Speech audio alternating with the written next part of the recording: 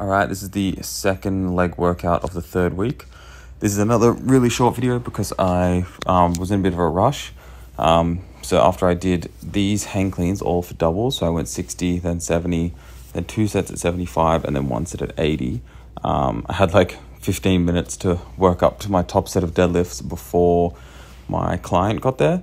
So I worked up to a top set of 3 for deadlifts at 140 kg, and because I was rushing, I just forgot to whack the camera on, so I got to try and be better with that. But then after my sessions and a few meetings, I came back in and did slow leg press set of 6s, and then just 4 set of 6, building up to a top set, and then did some hip thrusts and then seated calf raises.